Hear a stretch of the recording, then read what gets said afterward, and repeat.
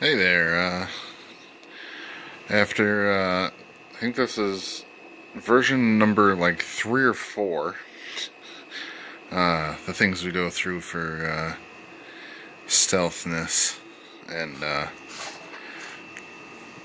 different innovations.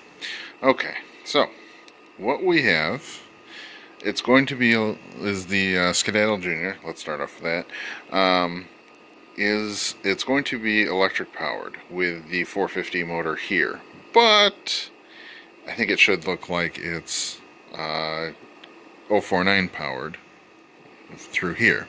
So in order to pull that off, I have one screw holding the 049 on.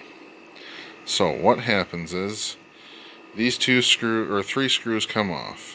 This hatch comes off. Set that off to the side. From there, the 049 is loose, and we can slide that down the shaft. So, you know, the shaft and the one screw are the two things that hold it in place. Maybe some Velcro later on, but not super worried about that. From here, we have the two screws that went into the top cover for the top of the motor mount, and two screws down there for the bottom of the motor mount, and then the two screws there to hold the motor to this motor mount. So from here, I should be able to undo the collet to get the flex shaft out in order to pull the motor out. I think that'll be, well, right now, all that I can come up with. So right now, if I pull the two screws in the lower motor mount there, the motor can come up out of there and miss the 049 there.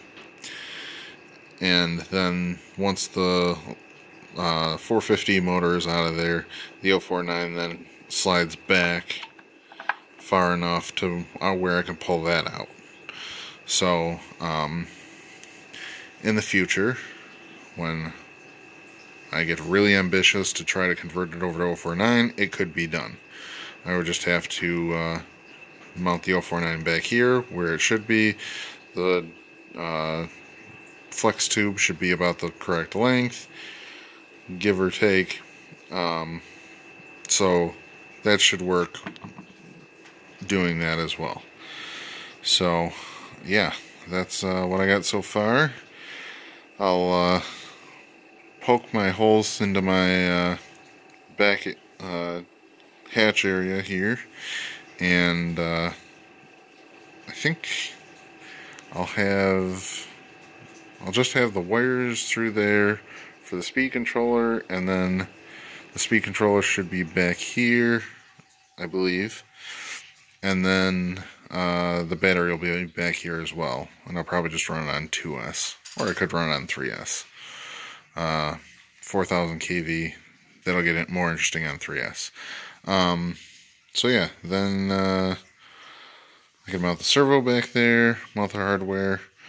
Now that I have this done, I can put my foam in the front here. From there, skin the top deck, and then paint it. Don't know what color I'm going with yet, but so yeah. More progress on the Daddle Jr. Alright.